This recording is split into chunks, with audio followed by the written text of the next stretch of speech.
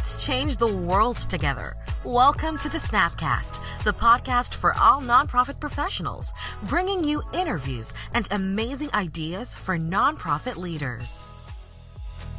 This is Mickey Desai, and welcome to the Nonprofit Snapcast. Today, I'm lucky to have with me David Somerfleck, who is a digital marketing specialist out in my old stomping grounds of Denver, Colorado. David has done a lot of stuff in the digital marketing world since the internet basically was web version 1. Am I right, David? Yes, that's correct. And you've got quite a resume, if I'm reading things correctly. Are there any highlights that stand out to you amongst your history? I mean, there's really not a single one that is the best. It's more of a cumulative effect, you know, of all the years and basically since the mid 90s to the present, so much that I learned and accumulated. I was a business mentor for SCORE, which is a well-known division of the United States Small Business Administration. I was a mentor for small business owners for approximately 10 years off and on while I was working for different agencies and until the point where I'm at now, where I'm kind of semi-retired.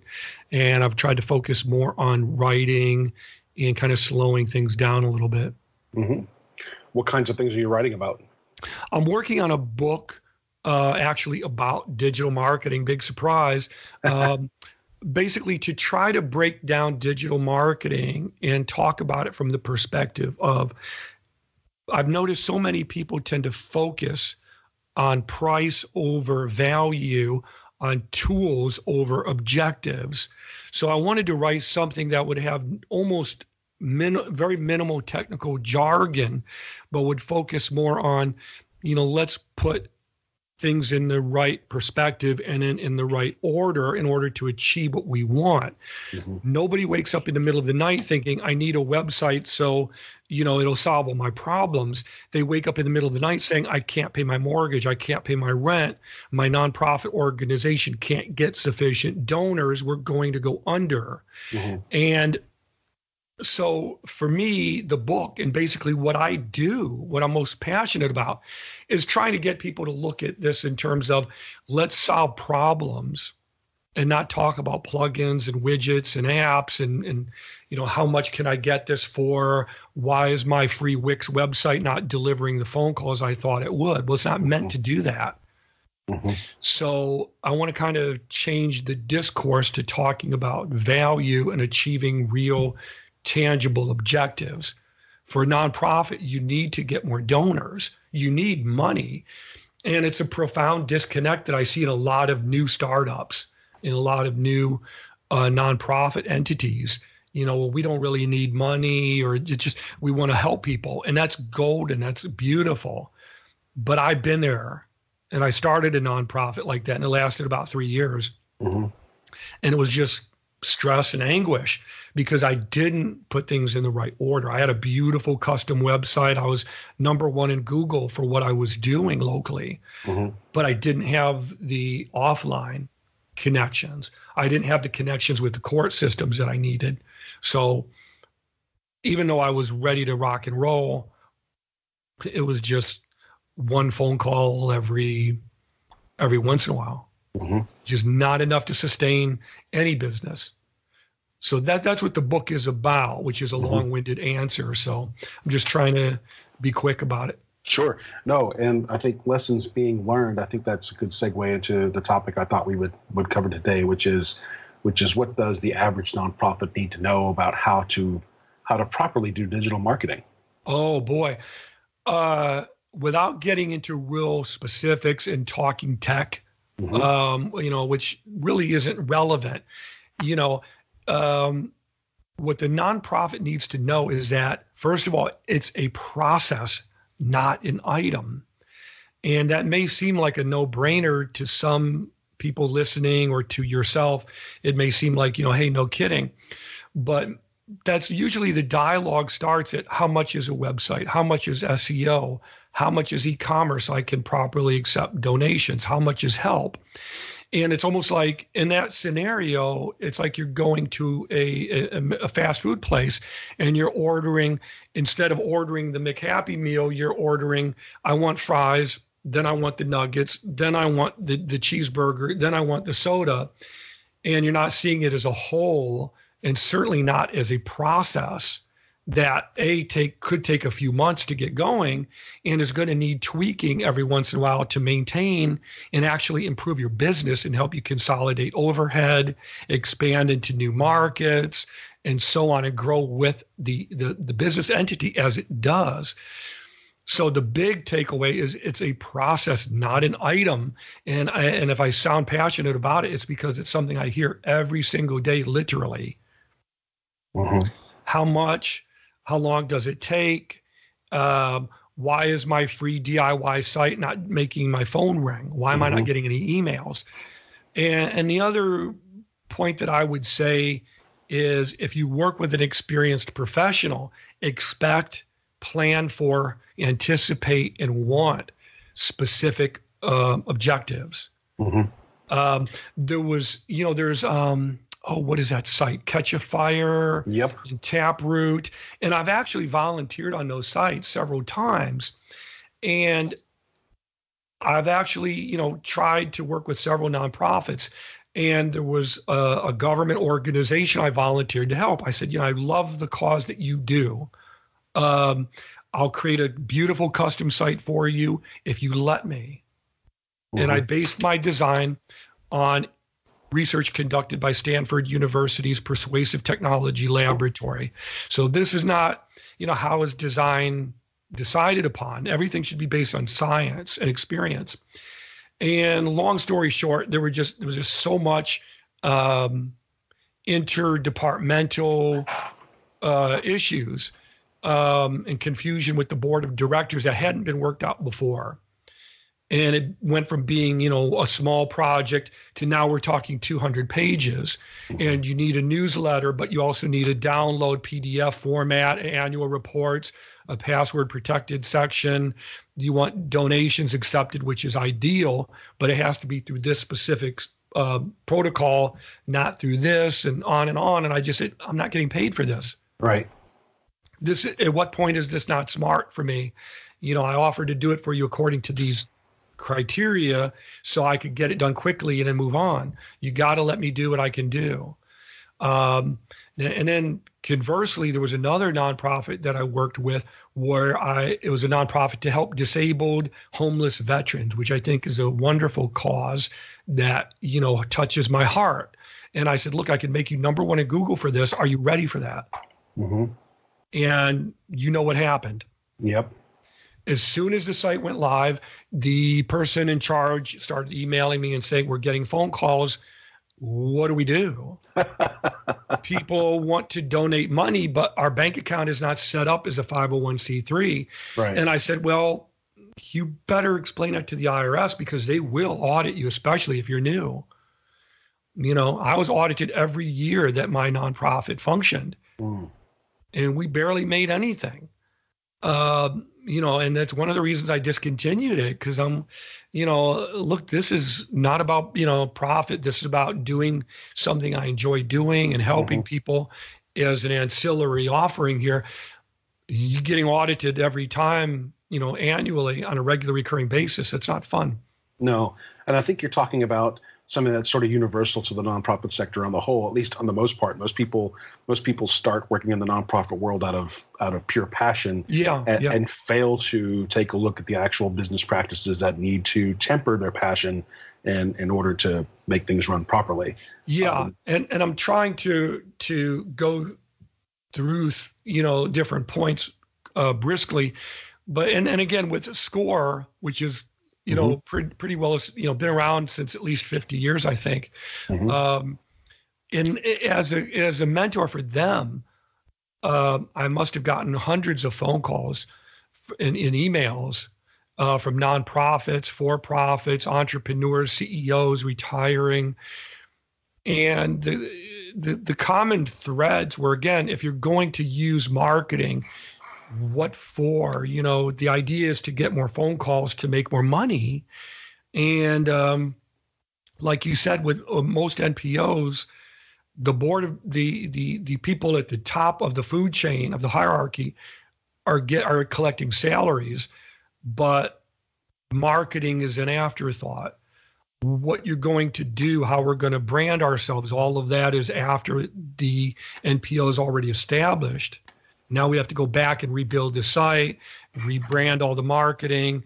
So it's really about seeing things as a process, I think, and then putting things in respective order. So when I work with clients now, I always say, look, I'll talk to you a couple of times to see if we're a good fit. Then I want you to do a workbook. Mm-hmm. And the resistance sometimes, well, I'm not a child. No, I never said you were, mm-hmm. but I want you to do a workbook anyway. Mm-hmm. You know, because we need to put things in the proper perspective and order in order mm-hmm. to get things accomplished. So it forces the individual to take a look at their passions from a more strategic point of view. Absolutely, because like I said at the beginning, if you want a website, why? I mean, as simple a question as it is, it's also profound to a lot of people. If you want a nonprofit and you want to start one, why? Mm-hmm. Is it to appease your ego? Is it because you feel guilty and want to right some kind of wrong? Or is it because you legitimately you want to make a difference in the community? Well, if that's the case, all the more reason to be organized and very deliberate mm-hmm. in what you do and how you do it, because you may not get a second chance. Right. You know, and bankruptcy court, letting people go, you know, deleting your site because you're not getting anywhere with it. That's just, you know, let's succeed. You know, let's just get things done the right way. So I'm very, very blessed that I'm semi-retired now, and I can pick and choose who I work with. But I want to knock it out of the park. Yeah. So I always tell everybody, we got to slow things down and focus on achieving real goals. And I think part of the disconnect is seeing how can digital marketing, which is an intangible, you know, like growth, you know, how can digital marketing help me really get more phone calls? There was a question I answered on Quora the other day. How can SEO, which is search engine optimization, which is how you outrank competitors in Google, how can that actually make my phone ring and make more money? Mm-hmm. So it's like, well, let's put things in order. And then you can very plainly see how one thing leads to another. Mm-hmm. Which sort of leads me to the next question, which is, you know, you take the average nonprofit, and a lot of nonprofits do the business case well. They have the business plan down, yes. And you have, you know, hopefully a good room of volunteer board members that know their stuff. Once they start to get to the point where they look at their digital assets, you know, their website, their social media presence, are there any elements of that they should be sure to include or should be sure yes. to avoid? Yeah. And let me tell you, actually the answer was in your question, mm-hmm. because what you said, let's look at the website. Now let's look at the social media. Now let's look at the SEO. Now let's look at the content. Content is still king because Google indexes hello text. Google looks for links to scholarly, authoritative blogs. So you really can't have one without the other. So a lot of people will go to Wix or Weebly or Squarespace, or they'll work with a neighborhood hobbyist guy, which is fine if it's a hobby. But for a legitimate nonprofit organization, you need income. You need money coming in in order to market the business and grow. And you got to see it as a process again. So very, very as quickly as I can say it, if you visualize a website as what it used to be called, a portal. Mm-hmm. They used to call websites portals. And the reason for that is because technically everything goes through the company website. So employees should have a place that they go to log in, to download HR forms. I knew a restaurant owner who used the employee portal for the employees to log in and actually clock in once they got to the restaurant, because it would track the IP address. Mm-hmm. So his employees would come to work and log in on the company website, download their paycheck or the pay stub, the HR forms, the benefits information. The employees were actually allowed to have like a blog. They were encouraged because it would decrease turnover if employees could get involved and write about new recipes or programs they're doing, how they're doing in college, whatever. And it made people want to go to the website to learn more about the staff. And there are some NPOs that actually do that. So my point is that the website should be seen as a portal through which the content, the SEO, the e-commerce, so you can process payments for services or goods or downloads or for events or for reservations or what have you. All of that should funnel through the website. Mm-hmm. So not taken piecemeal bit by bit, but as a single whole. So my advice is to either work with an agency, which is more costly, or find an experienced professional who you can work with and just say, look, we want to start and build a foundation on this. We want to achieve specific objectives. We want to achieve specific metrics that are realistic. And we're really serious about this. This is not a hobby for us. How can we best set this up? How does budgeting work if we don't know? And honestly, most nonprofits know intellectually how to budget, but I think they try to get deals. Mm-hmm. And it's chopping off your nose to spite your face. Mm-hmm. If you want to, and I want to say this very quickly because I hear the question about money and price every day. Like I said, if you want to put an ad in a newspaper, it's not $100. Mm-hmm. It's not free because they're not running a charity. They're running a legitimate profit-driven business, mm-hmm. just as everybody else is except the NPO. Mm-hmm. So how do you budget for digital marketing that will achieve specific results? Just as you would for putting an ad in a newspaper or putting an ad on radio or putting an ad on the side of a bus. The more people you want to reach, the more money you need to bring in, the greater your budget should be. Mm-hmm. So to put an ad in a local newspaper, last I checked, it was around at least $3,000, mm-hmm. or they wouldn't talk to you. And this was probably 5-10 years ago. So I don't know what it is now, but if you want to put an ad in a newspaper, that's usually how it works. And after you stop paying, the phone calls stop. And if you ask the newspaper, can you guarantee results? They'll tell you, of course not. Right. So the asset, the value in digital marketing is in many cases, yeah, we can guarantee results. We can actually look in under the hood, so to speak, and look at Google Analytics, and we can tell you who's visiting your website, what time, from what country, from what city, what they're looking at, what they're going to. We can measure how many downloads you're getting. And when I work with clients, I guarantee them within certain realistic, limits. But also, the differences with digital marketing is when you stop paying, like the project for the most part is over. Now we're going to switch into an ongoing maintenance plan to make sure everything is kept up well. Mm-hmm. That's like a quarter of that amount. And you're always going to get results. So it continues indefinitely over the course of the lifetime of the NPO. Mm-hmm.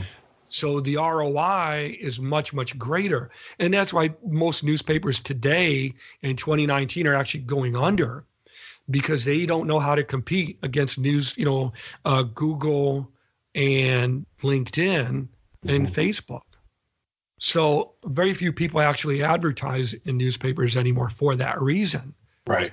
If you want to put an ad in the Yellow Pages today, 2019, I think it's like $500 a month or something, depending on where you live. My goodness. Which is insane because who uses them anymore? I can't even get one. Yeah. I have these little local Yellow Pages things showing up on my doorstep from time to time. And yeah, I can't remember the last time I've ever used it. Yeah. And they're like half the size of what they used to be. Mm-hmm. Now, if you can get one, if you can find one, you use it to, change a light bulb or something, or I would give it to my pet rabbit to play with, but you don't use it to look anything up because it's just so inefficient. You take out your phone and you look it up in Google. So this derails the conversation for a quick second here, but why doesn't the Yellow Pages companies, why don't those publishers actually just start distributing CDs instead of paper books? Well, for one thing, nobody uses CD anymore, really. That's a good point. I mean, if I gave you a CD, what would you might use it for Frisbee or something, and really, quite honestly, giving out business cards, I just tell everybody DMS.blue. Yeah. I mean, how hard is that to remember? You either want to or you don't. But the Yellow Pages, it's just like all these other companies that unfortunately just do not know how to innovate. They're so big, they just can't pivot. And you see that going on. They call it the retail apocalypse. The number of small businesses going under in large retail outlets. We all have a retail outlet that we like that's going under. Sears, Kmart, Walmart is still doing well, but certainly not at the rate that Amazon is. And they don't know how to compete, not the way that Amazon is. And it's so simple. Mm-hmm. If I go to Walmart.com, I can't find half of the items that I can find on Amazon or eBay, which is pretty sad because they've got the infrastructure. Mm-hmm. So it's a long-winded response because I'm very passionate about it. But yeah, it's embracing the new technology, which really isn't that new at this point. But it hasn't been around for a complete generation yet. So a lot of people my age or older might feel like, look, we didn't ask for the internet. We don't necessarily want it. We don't know how to deal with it, but they all use it to pay their bills and look things up. So it's a disconnect there. Mm-hmm. And you just have to look at it as, look, it's not a fad. It's not going away. If anything, it's going to increase more and more as retail as we know it basically disappears very slowly. Payless shoes, I used to love them, and they declared bankruptcy. Sears declared bankruptcy. I know Barnes & Noble, which I love, has, changed hands in ownership, like several times. And there's several other huge big box stores that are going to go under soon. Mm-hmm. They don't know how to innovate, Right. I mean, it's just, it's very sad. Yeah. It seems like the next real money makers are the folks who can actually do delivery better. Right. And then if you look at Walmart, every city has a Walmart. Mm-hmm. Why can't they deliver? Well, it's because they don't want to, or they don't see the value in it. And yet they could easily partner with Uber or Lyft or what have you and do the exact same thing that Amazon does. Mm-hmm. I mean, the same. Toys R Us, where are they now? Bankruptcy court. And they could have done the same thing. Every city had a Toys R Us, but they just could not or didn't want to pivot. Or maybe they thought they didn't have to. This is really excellent stuff, and I fear we're running out of time. Could we turn around and do another quick episode to drill down to some of the more specifics? And sure. I guess we can't get too specific just because of our time frame, but if we could talk about more of the how to or what to do element for nonprofits, I think that would be pretty valuable. I'm ready to go. I've had my caffeine. I'm ready. Thank you, sir. David, this has been a real pleasure, and I'm glad you could join us for this episode of the Nonprofit Snapcast. If it were appropriate, how would a listener contact you? Absolutely. All you got to do is go to that little white bar in Google and type in dms.blue. It's a real website domain. And dms.blue, you can put the www in front of it if you want to, but you don't need to. dms.blue. You can call me, my office rather, at 424-DAVID-01. And I'm always happy to help out and start a conversation. Thank you, David. That's great. You're actually making me jealous. I want a personalized phone number as well. Okay, we'll hook you up. We'll hook you up in the next conversation. Every NPO should have one. Everybody should have one. That's right. Yeah. So again, to our listeners, thank you for joining us for this episode of the Nonprofit Snapcast. Join us next week when we continue this conversation with David Somerfleck and talk a little bit more about digital marketing and some of the more specific things nonprofits should be looking to do in their strategies. This has been the Snapcast. Thank you for joining us.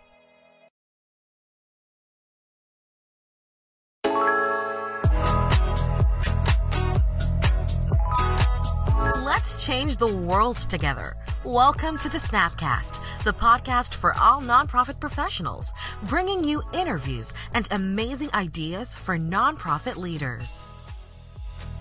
This is Mickey Desai, and welcome to the Nonprofit Snapcast. Today, I'm lucky to have with me David Somerfleck, who is a digital marketing specialist out in my old stomping grounds of Denver, Colorado. David has done a lot of stuff in the digital marketing world since the internet basically was web version 1. Am I right, David?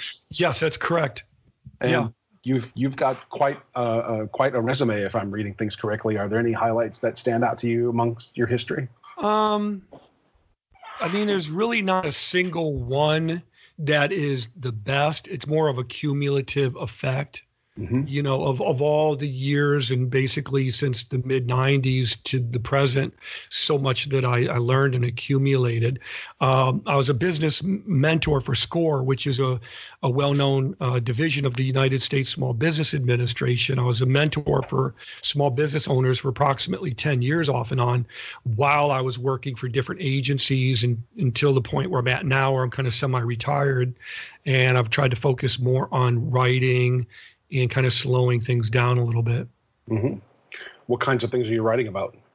I'm working on a book actually about digital marketing, big surprise, basically to try to break down digital marketing and talk about it from the perspective of, I've noticed so many people tend to focus on price over value, on tools over objectives. So I wanted to write something that would have almost very minimal technical jargon, but would focus more on, let's put things in the right perspective and in the right order in order to achieve what we want. Nobody wakes up in the middle of the night thinking, I need a website so, it'll solve all my problems. They wake up in the middle of the night saying, I can't pay my mortgage, I can't pay my rent, my nonprofit organization can't get sufficient donors, we're going to go under.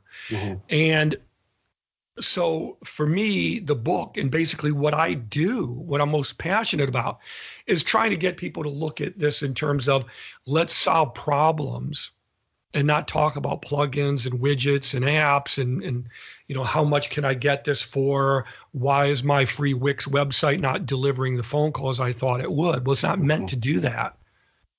So I want to kind of change the discourse to talking about value and achieving real tangible objectives. For a nonprofit, you need to get more donors. You need money. And it's a profound disconnect that I see in a lot of new startups, in a lot of new nonprofit entities. Well, we don't really need money, or just we want to help people. And that's golden. That's beautiful. But I've been there, and I started a nonprofit like that, and it lasted about 3 years.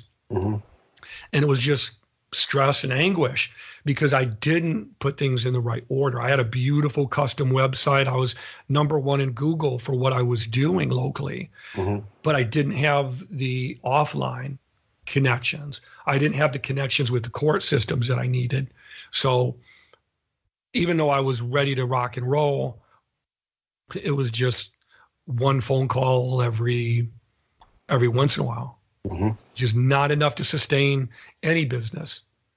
So that's what the book is about, which is a long-winded answer. So I'm just trying to be quick about it. Sure. No, and I think lessons being learned, I think that's a good segue into the topic I thought we would cover today, which is what does the average nonprofit need to know about how to properly do digital marketing? Oh, boy. Without getting into real specifics and talking tech, which really isn't relevant, what the nonprofit needs to know is that, first of all, it's a process, not an item. And that may seem like a no-brainer to some people listening or to yourself.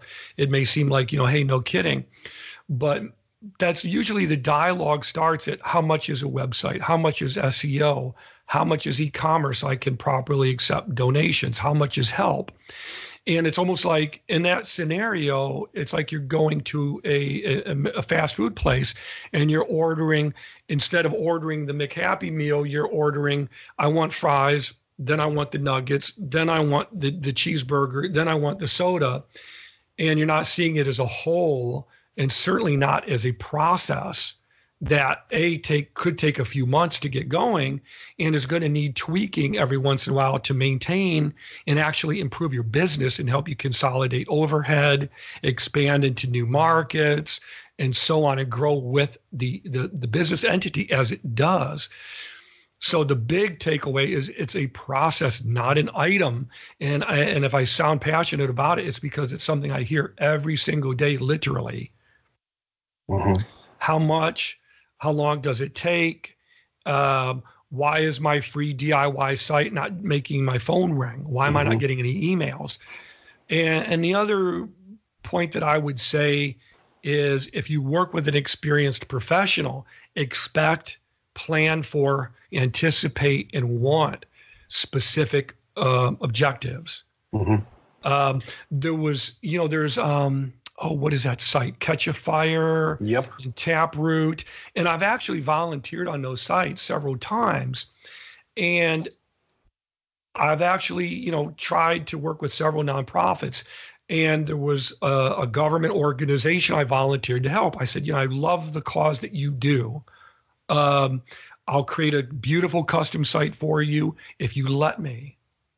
And I based my design on research conducted by Stanford University's Persuasive Technology Laboratory.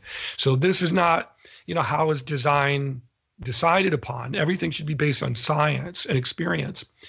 And long story short, there was just so much interdepartmental issues and confusion with the board of directors that hadn't been worked out before. And it went from being, a small project to now we're talking 200 pages.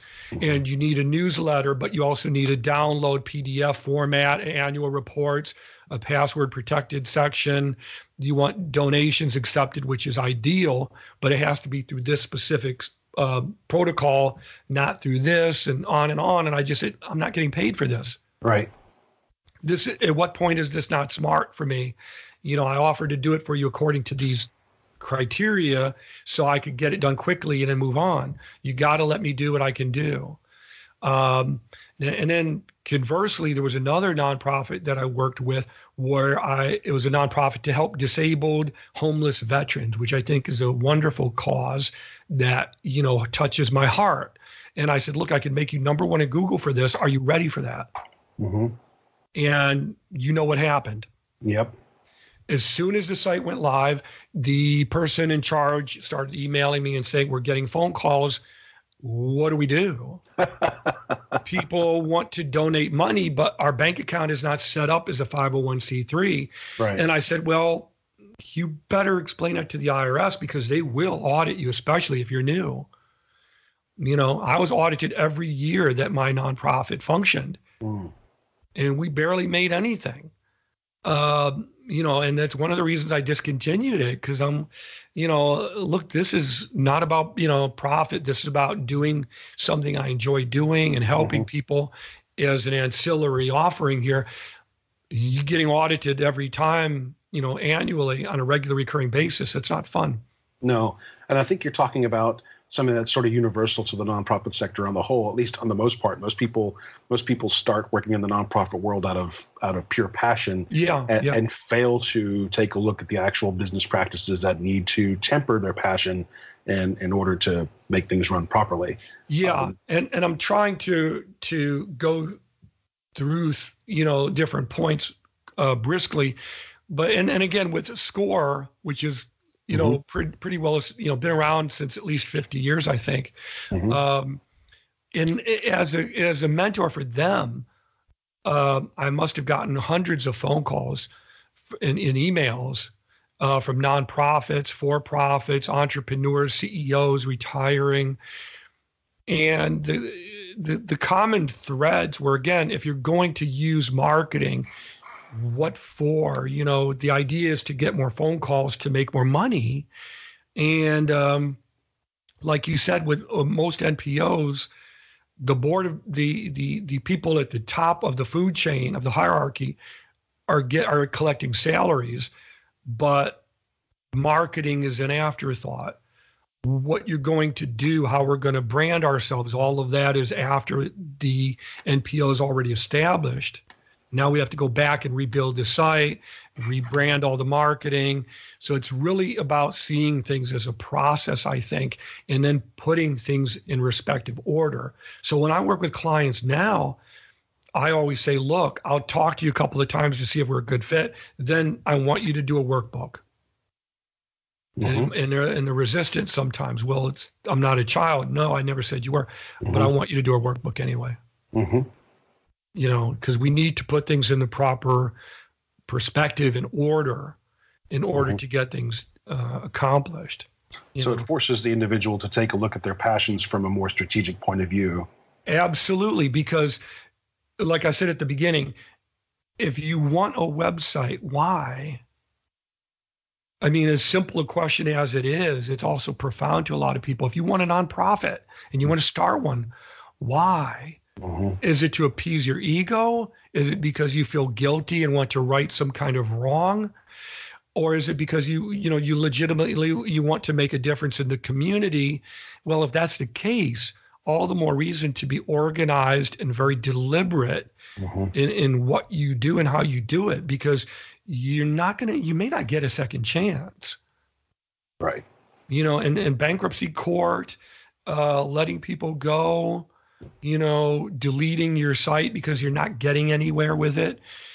That's just, let's succeed. Let's just get things done the right way. So I'm very, very blessed that I'm semi-retired now. And I can pick and choose who I work with, but, I want to knock it out of the park.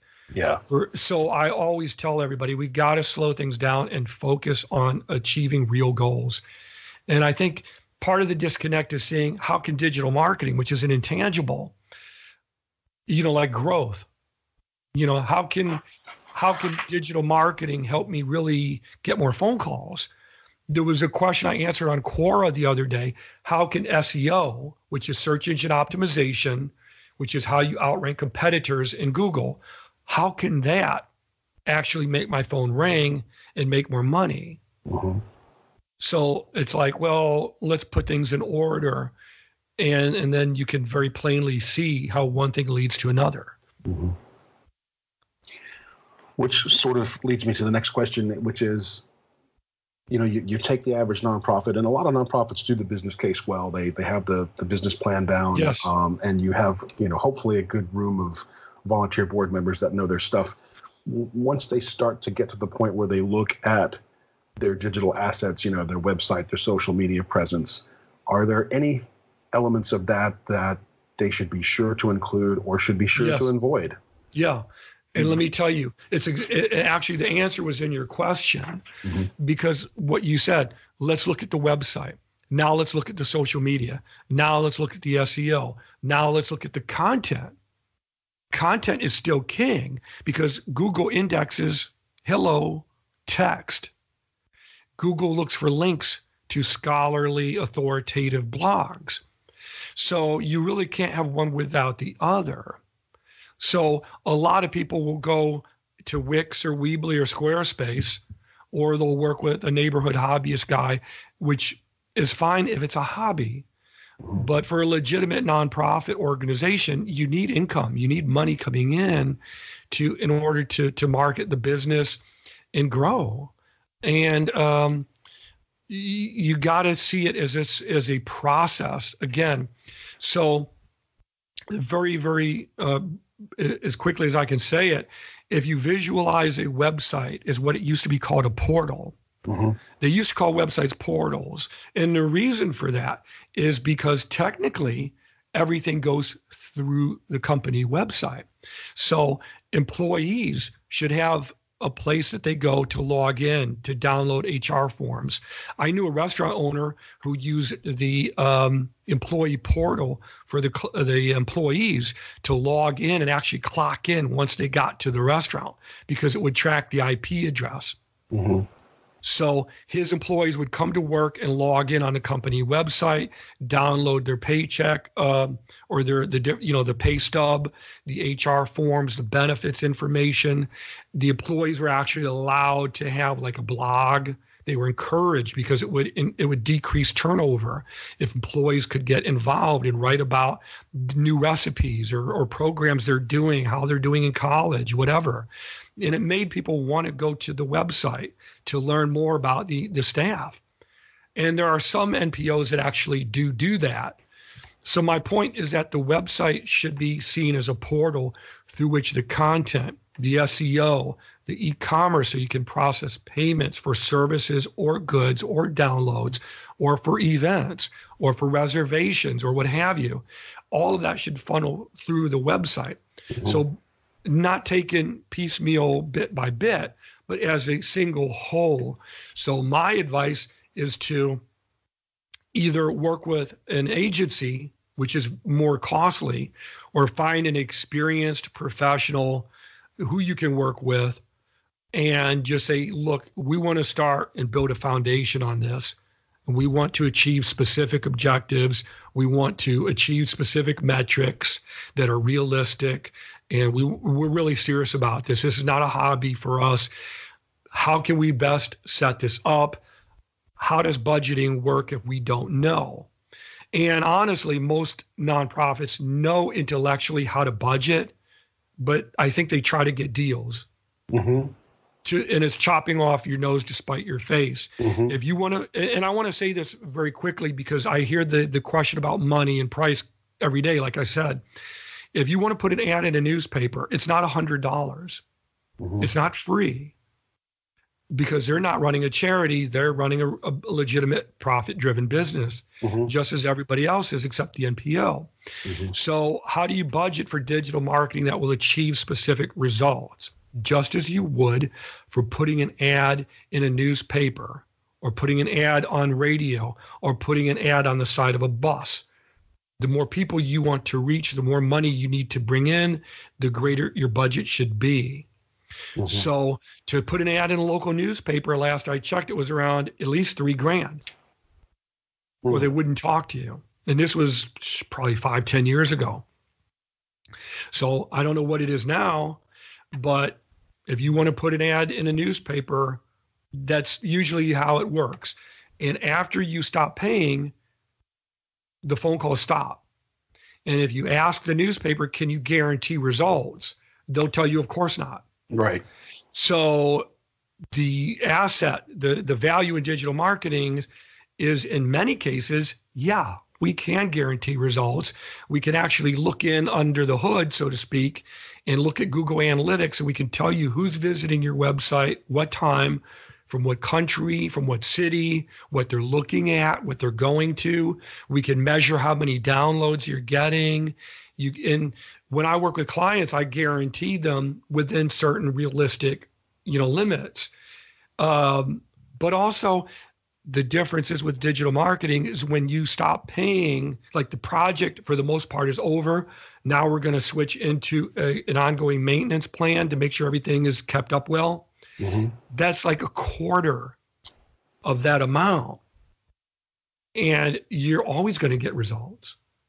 So it continues indefinitely over the course of the lifetime of the NPO. Mm-hmm. So the ROI is much, much greater. And that's why most newspapers today in 2019 are actually going under, because they don't know how to compete against Google and LinkedIn and Facebook. So very few people actually advertise in newspapers anymore for that reason. Right.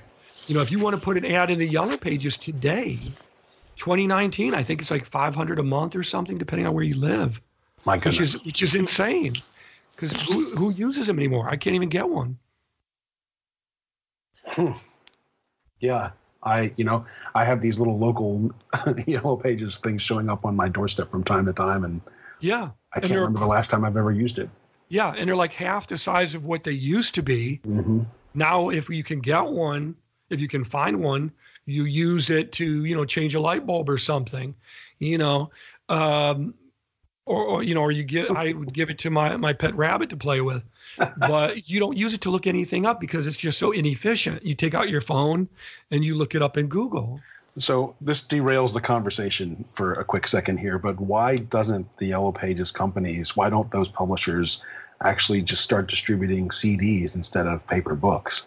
Well, for one thing, nobody uses CD anymore, really. That's a good point. I mean, if I gave you a CD, what would you might use it for Frisbee or something, and really, quite honestly, giving out business cards, I just tell everybody DMS.blue.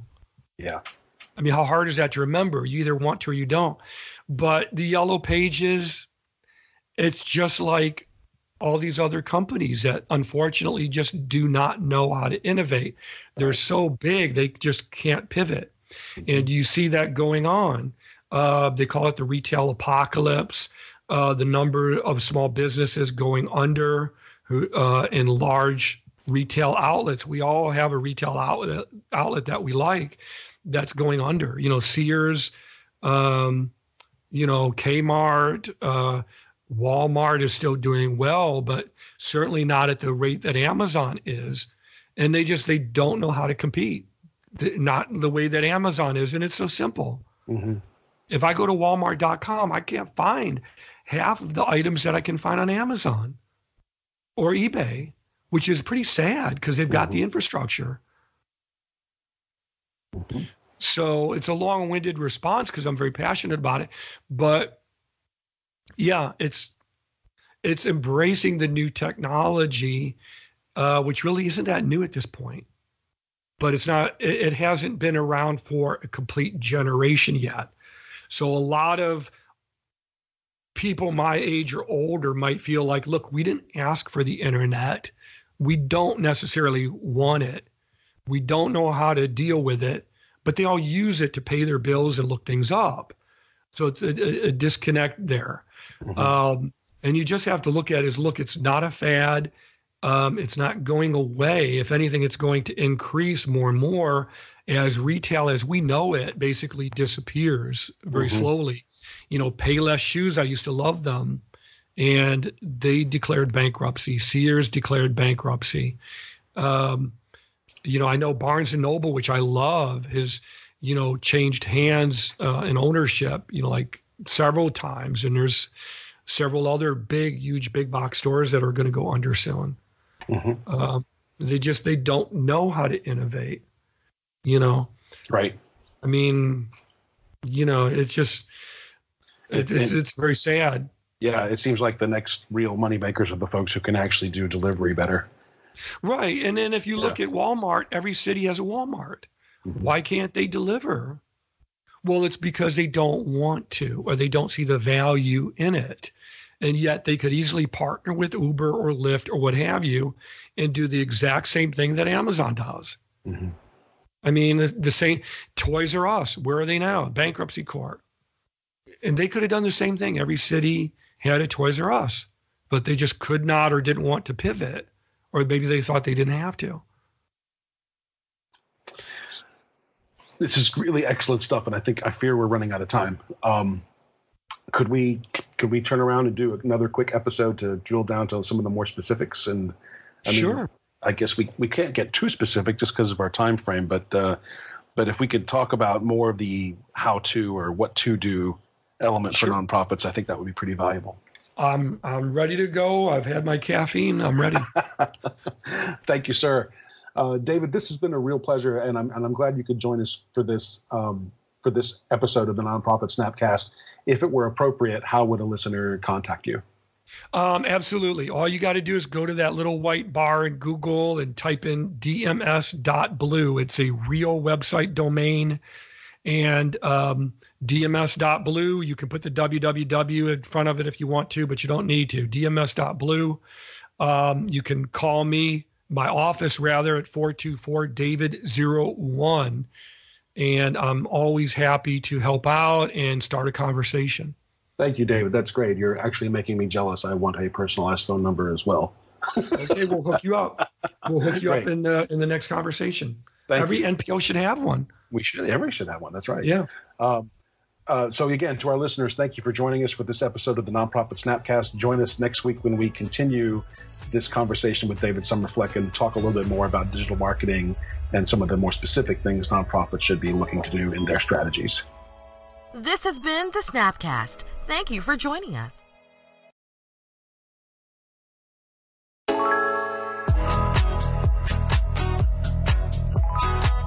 Let's change the world together. Welcome to the Snapcast, the podcast for all nonprofit professionals, bringing you interviews and amazing ideas for nonprofit leaders.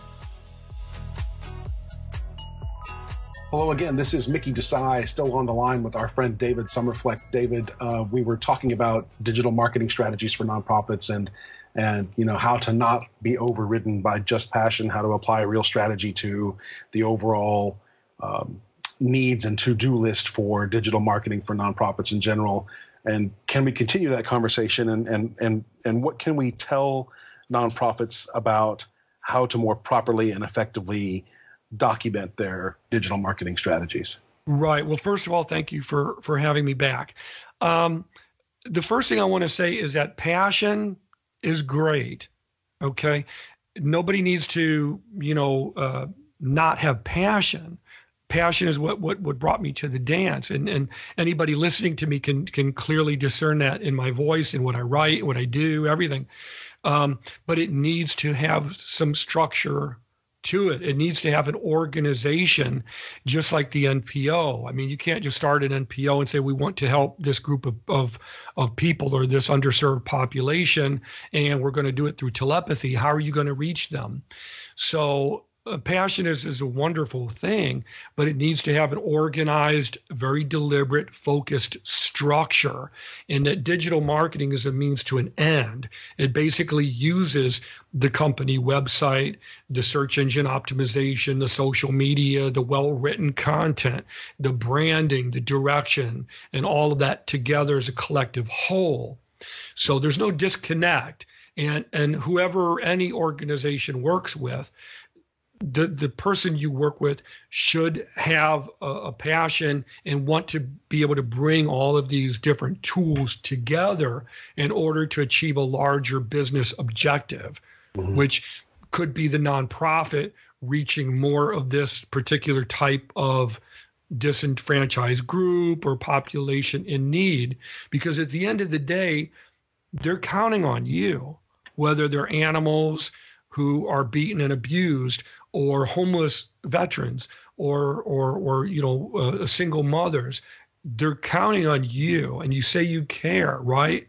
So this is where the rubber meets the road. It behooves you to slow your roll and say, look, I value this cause sufficiently that I'm going to take it seriously and put on my big boy or my big girl pants here and not look for how can I get a free website? How cheap can I get this? How much?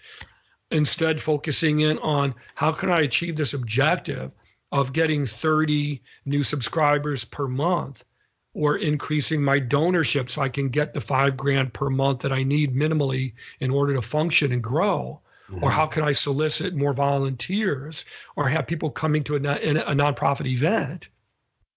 So you need to work with someone who knows what they're doing, as opposed to someone who's struggling to survive and is going to say, sure, I'll build you a website for $20, or I'll do it for free so I can put it in my portfolio because I have no experience. That doesn't serve the ends. So you're saying there's really not a solid way to DIY your way through this, is there? DIY doesn't work. And I'm not saying it because of what I do or because I want money. I don't. I have a house. I'm happily married. I'm semi-retired. If I don't work with another client again, I'll miss the work. But I can sit back and work on novels and screenplays and go sit with my rabbit and chase after my wife and do whatever she tells me to do. So my point is that, yeah, you've got to have things in a structured order. And hit me with that original question again. I got sidetracked. There's no good way to DIY. Yeah. Yeah. I've never seen it work. Mm-hmm. I've never seen it work. I mean, as a certified business mentor for SCORE, where I volunteered for them off and on for 10 years. I take a break for a couple months and I go back. I never talked to a single business owner yet in all that time. And in my 20 to 30 years in digital marketing, I never met one person yet who has a free or DIY website that actually attracted phone calls and made real tangible resources or money for them. Mm-hmm. It doesn't work, and by its very nature, it doesn't. You can't start an NPO completely by yourself. At some point, you're going to need to talk to a lawyer, or you're going to need to bring in a paid staff member, or, at some point, money's going to have to change hands, or you just can't function. It just doesn't work. On multiple levels, DIY doesn't work for the NPO or for any business entity. Mm-hmm. The dentist, the doctor, the lawyer, the mechanic, they don't DIY anything. They went to school to learn what they do. But I could just hear, I can just imagine a particular person that I'm thinking of, and I can't name names, obviously, but sure, they're going to say a dentist doesn't use a computer to work on my teeth. Whereas no, they don't, but the staff does. The staff uses the computer and the website to log in and log out, and guess what? Attract you patient. Yeah. There's actually, I had to have a hernia surgery, and I read reviews online, and the reviews were horrifying, right? So I looked up a hernia surgeon, of course, using Google, and I wanted to find the best hernia surgeon I could find. So I went to the guy who was number one in Google, number one. Mm-hmm. And I went to him, and I said, I got to tell you, I've never seen a doctor in my life, never have such a beautiful website, have so many videos all over his site, mm-hmm. and just really be on Instagram and Facebook and social media up and down, left and right, blog posts about procedures and what you should do to prepare in advance. But he said, well, that's why I'm number one in Google. Yeah. And guess what? That $5,000 I spent on the website, it brought me you. And guess how much your hernia surgery is going to be? Right. It ain't going to be $5,000. I can tell you that, because I'm the best there is at what I do. Right. And I charge, 25, 30 grand. And thank God the benefits covered it. But you get my larger point. Yes. And I'll tell you another brief example. There was a lawyer I spoke to a couple months ago, and she had called me and she said, I'm a lawyer with 2 different areas of specialty, brilliant woman. I mean, imagine being a lawyer who practices in 2 different sections, the education required for that. I have the utmost respect for that. Now, at the time, my wife was going through cancer. So I was really, stressed out and tired, as you can imagine. Mm-hmm. So I'm talking to her in my office, and I said, ma'am, look, just tell me your situation. I'll answer any questions you want. And she said, well, I have a Wix website. I'm paying $2,000 a month with Google AdWords, and I'm getting not a single phone call at all. And in a couple of months, I'm going to have to shut it down and go to Starbucks because I can't go on like this. Mm-hmm. And I said, well, look, I can explain to you why this isn't working. I can explain to you that Wix is a DIY template. It's not real digital marketing. Pardon me for saying it. It's my opinion, but it's based on 20 plus years experience. It's a template. And if you don't know what to program in and you don't know how to properly do it and what to add, it's not going to work for you. Mm-hmm. So I basically told her, you're putting good money in front of bad money. You're never going to get anywhere with this. I can answer any technical questions you want, and I'll be painfully honest with you because I don't really, you're not going to work with me anyway. Right. And I'll tell you whatever you want to know. And at the end of the call, she said, I'm more confused than ever before. Huh. I don't know what I'm going to do. I guess I'll do nothing. And that's what she said. And I said, well, I'm sorry you feel that way. God bless you. Have a good day. If you want to, ask any other questions, I'll be available for you. But I can't make you do what you don't want to do. Right. And that was it. But it was very sad again. And it's just another indicator, DIY doesn't work because in order for you to add what you need for it to be listed at the top of Google, you have to already be an expert. And not only that, exactly, but I'm thinking that a lot of nonprofit managers are more inclined to spend their time on mission-driven activities than they are to. And they should be. Yeah, exactly. And doing the social media and digital media is a full-time job. And it drives me nuts because it's like the hernia surgeon who charges 25 or 30 grand per patient. He didn't try to build his own website so he could save a few $1,000s. What's $5 grand to him? Right. It's nothing when he's making, 80 grand a day. Right. Or, or he sees the value in getting more leads.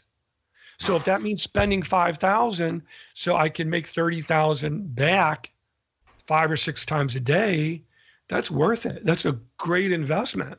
And the funny thing is there were no other hernia surgeons within that region who were number 1 or number 2 or number 3 in Google. You had to really look hard. And where I live in Southwest Florida, most doctors do not use SEO. So the only way to find them is to stop your car and, go pick up their cards or look them up through the benefits company. The same is true for lawyers. Yep. As well. So it's about what's the value of this to you. Right.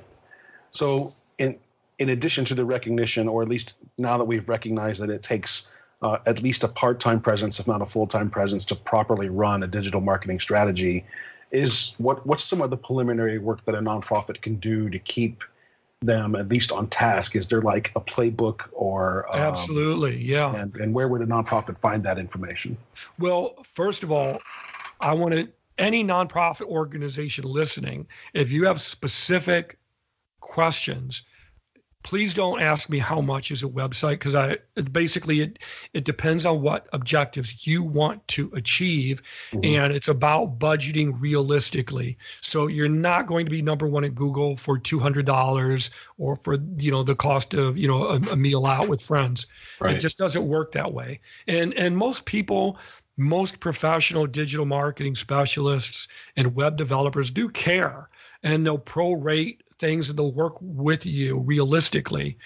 But you got to know what you want before you begin. Know your market, know your target audience, know your demographics before you make the phone call, before you start looking. And when you do look for that professional person, you want to look for experience, some credentials, references, live sites that you can look at. And the most common mistake I see is people saying, I tried DIY, it's not getting me anywhere, everything should be free, I'm stuck in that circular mindset, I can't break free from it. Or I hired someone on Craigslist or Fiverr for $200 and I'm furious because I'm not getting the results that I want. Will you fix my site? And I'll pay you $50 or something. And so it's like a shoestring circular approach again. And it just doesn't work that way. You got to think like an enterprise level organization in order to reach that. So it's kind of like breaking free from the poverty mindset that a lot of NPOs seem to subscribe to, or at least at that startup initiation phase where they're bootstrapping, which I don't believe works either, to be honest with you. No, I have to agree with you there too. And that's a whole nother topic for another day. Business planning for nonprofits, and David, and I've been there too. David, this has been great, and once again, I'm afraid we're running out of time because there's just so much to talk about. Again, if an individual or a nonprofit wanted to be in touch with you for any reason, how would they do that? Absolutely. I'm always happy to answer questions that are serious and purposeful. I'm not going to ignore that. So you can just go to, Google or the address bar and just type in dms.blue or www.dms.blue. And you can call my office at 424-DAVID01. And that is my Google Voice number. If you leave a message for me, I'll get it as an email.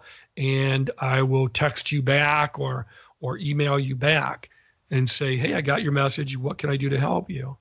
Fantastic. David, thank you for joining us on this episode of the Nonprofit Snapcast. And I hope we can do this again sometime in the future.